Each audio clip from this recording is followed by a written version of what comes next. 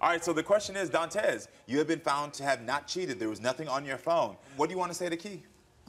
I don't want to be in a relationship with you. I just want you to lose my phone number, don't call me or none of that. I'm done, okay? It's done.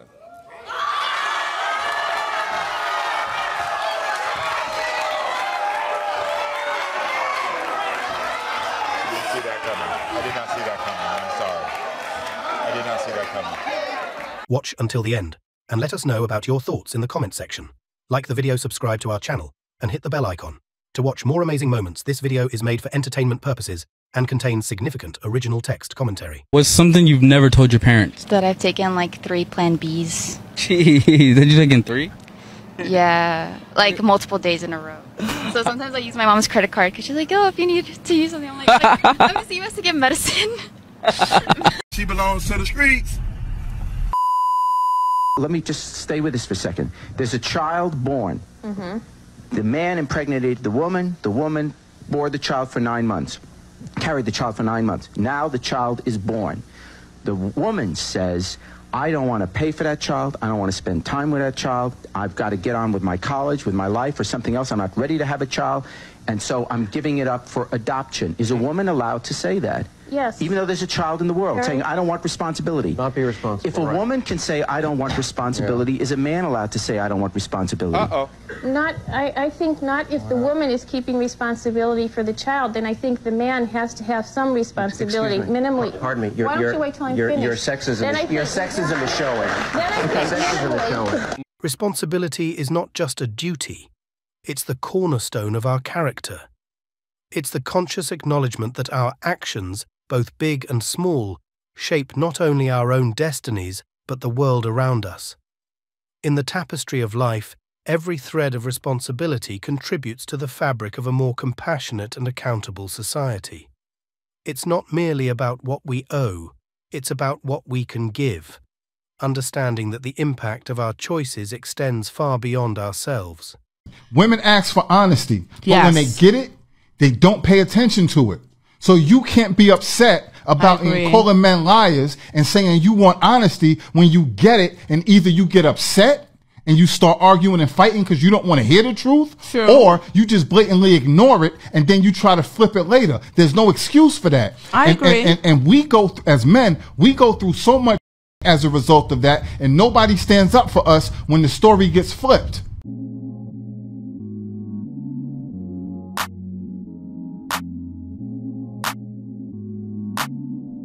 In the midst of heartbreak, it's crucial to remember that pain doesn't define you. You are not the sum of someone else's choices. You are a resilient soul capable of healing and growth. As you navigate through these emotions, know that your strength lies not just in enduring the storm, but in emerging from it with newfound wisdom and courage. Your heartbreak is not the end. It's a turning point, a chance for you to rediscover your worth and pave a path towards a brighter, more authentic future. If you punch me 3 times right now and I punch you once, right? Tell me about how you feel about the situation. What's going to hurt more? Which one is more grave? I mean, I think better question is if you punch me 3 times, I punch you once. It'll probably still hurt you more, but I understand what you're saying. However, the way I see it is, if you know I'm stronger than you, why would you punch me in the first place? Never outshine the master. Law 1. This law emphasizes the importance of remaining discreet and not overshadowing your superiors. It suggests that displaying excessive talent or intelligence can threaten their position and invite envy or resentment. Link to the book below.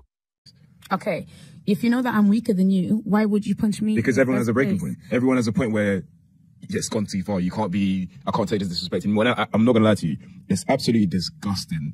The idea that women know that men can't hit them back or are expected to not hit them back, because if they do, their career is over, their life is over. They'll probably end up going to prison. So one time I was with my ex, and he used to have girls calling his phone all the time, right? And one time me and him were just chilling and the girl is calling and he didn't answer me like the right way about the call, and I was just so like upset because I already knew what it was. I already like, there's a context behind it, whatever the case is. I slapped him. Hey. I slapped him. Hey. I did. And you know what he did? You know what he did? He slapped me back. And you know, I said in my head, I said, why did you slap me? You are sick. In a culture where masks are worn as a shield, embracing authenticity becomes a revolutionary act. Choosing to lay bare our true selves is not a sign of weakness, but a testament to inner strength. Authenticity is the unwavering commitment to live in alignment with our values, to speak our truth even when the world encourages silence. It's the recognition that honesty is not just a policy, but the cornerstone of relationships that stand the test of time, a beacon guiding us through the labyrinth of life with integrity and grace. Yeah, man. You know, got that on me. Are you fucking serious? What? You got all that money, and you wouldn't buy me the $100 pair of slides I wanted? What are you talking about? I asked you to buy me the slides in there. They're Versace's, and you said, no, I'm not gonna buy you those. I don't have no money. And you gonna pull out that fat ass wad of cash? Yeah, I don't got no money for you. You can, bro. You ain't, hey, And nope. then I asked you, bro, can we go eat? You said, yeah, but you're gonna have to pay for your own meal. Okay, I don't. That's what I look crazy. like. Yo, sugar daddy, I don't got it. But you got all that fucking money. You're talking about, I don't got it. I don't got it. All right. Get out. All right. Get out. You get out. Get out. All right, then. I fucking come out. It's an evil world we live in. But hey, I'm gonna keep living.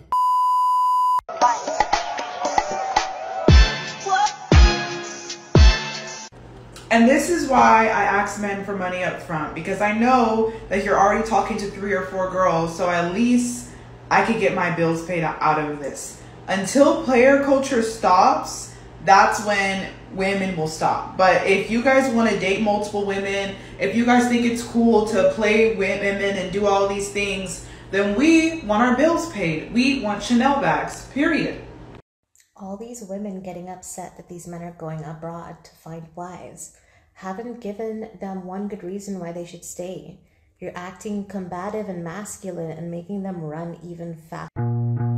I came out of college, I had been with one guy. Talk to girls coming out of college now. Good luck finding a 19-year-old who has that same way. I said, okay, a woman is more attractive if she has been more selective, has had more self-respect, hasn't been around the block a million times, hasn't given away the goods too easily, and has saved herself for experiences that matter. Promiscuous women, modern feminists may not like that point, but that is a reality. I know my husband, he very much appreciates the way I chose to live my life. And you know who gets offended, Rolo? Women who've slept with everybody on earth hear this and they're like, what is he saying about me? Take a moment and self-reflect. Yeah, he's talking to you, and he's probably right. The true measure of character reveals itself not in moments of ease, but in the crucible of challenging decisions.